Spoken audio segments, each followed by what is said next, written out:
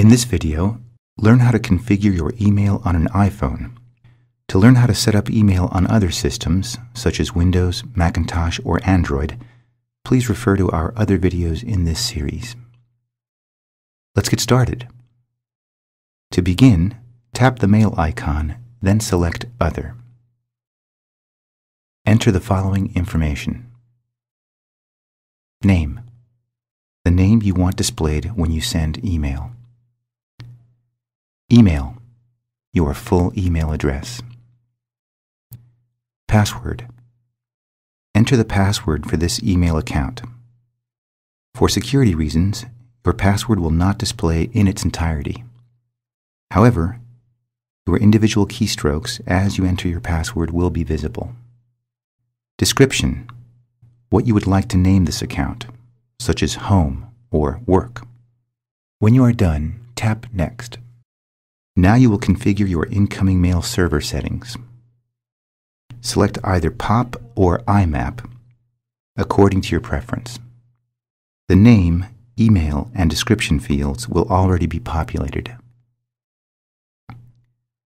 For incoming mail server, enter either pop.example.com or imap.example.com based on your selection earlier.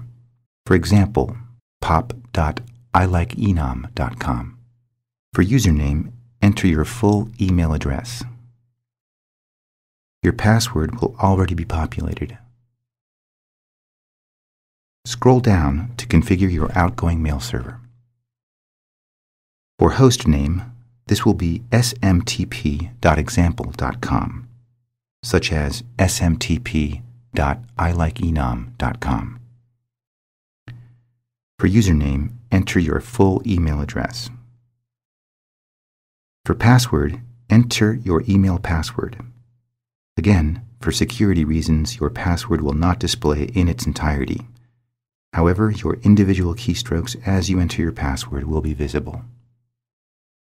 When you're done, tap Save. Your phone will now attempt to verify your incoming and outgoing credentials for your email. This may take a few minutes. You may get a notification stating "Cannot connect using SSL."